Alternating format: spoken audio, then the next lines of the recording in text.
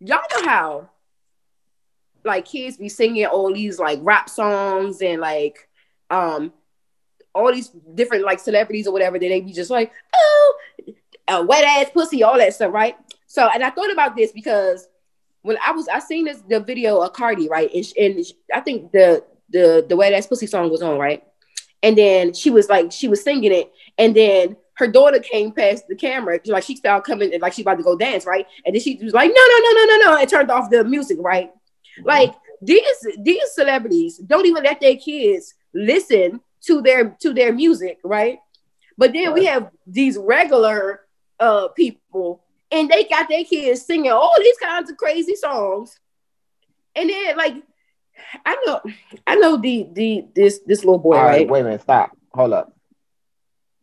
Do you think it is appropriate for adults to make music for other adults? I mean, I don't know. I'm not knocking their music. No, I'm asking you, do you think it's appropriate for adults to make music for other adults? And that, I get what D point is. I mean, if I'm not mistaken, D point is these rappers, these singers, whoever they are making music for adults. So no, I can make me just like, for instance, I walk around and show a lot of skin, and I don't let Naya walk around and show a lot of skin because I'm an adult, right? And you're a child. So you're not going to do that stuff until you get of a certain age. So yeah, Cardi is making music for adults. So she's not going to let her child listen to her music, right? Kanye West made a couple of songs that his daughter can sing while they're doing runway and stuff. You know why? He made it kid appropriate, right? So now this is made for adults and for kids. So I've never been with knocking the rapper, the singer about talking about selling drugs or doing this or whatever, because they're rapping to adults that know better, right? It's like me as an adult, I know 2 Chainz, it got a college degree and ain't out here really gangbanging, but that's what he's singing about, right? But a 17-year-old boy, a 16-year-old boy, they may not know that. So no, you can't knock 2 Chainz don't think about singing for adults, right? So like I agree with you, and I think my thing is like with parents. I'm not gonna, some parents with this particular kid I'm talking about, right? So this child sing all of these rap songs and all this. I'm getting money. I'm gonna shoot you in the face and this right?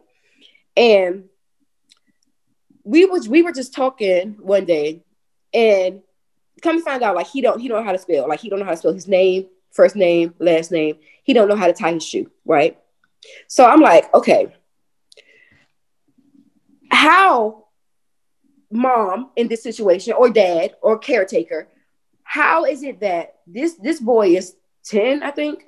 How is it that he's 10 and he don't know how to spell no names or tie his shoe, but he can sing and rap all of these crazy songs?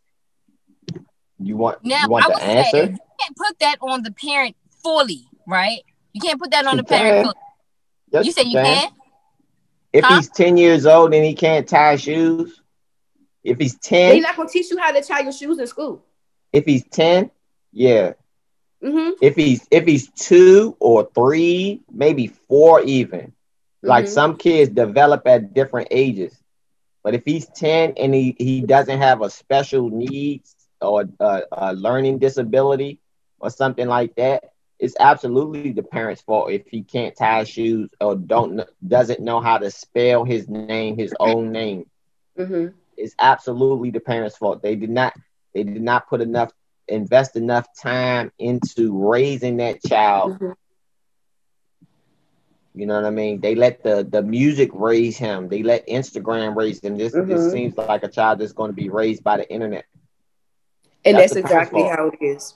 That's the and I absolutely agree. When I was saying about as far as him knowing songs, I was saying because that's kind of that's not their fault, maybe. Right. And that's what I was saying. Like that's everywhere. Right. You hear it all the time. The next thing you know all of the lyrics, right?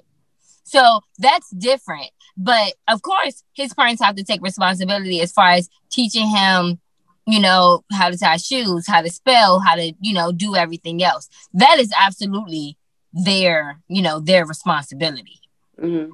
But I was also that it's super easy for him to learn how to sing songs and things like that. And as a child, you're not thinking like, oh, well, maybe I should listen to the alphabet song so I can learn the alphabets the same way I learned this song, right? You know, you're not thinking about that. So that's when it becomes the parent's responsibility. I mean, I know parents right now to this day that they think their only responsibility